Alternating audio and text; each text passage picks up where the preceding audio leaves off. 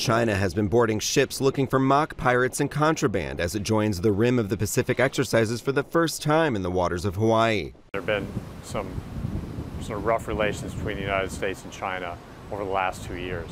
So it's significant that China is attending this time, suggesting that the United States and China can cooperate on something in the military realm, even though the overall relationship is going through some hard times.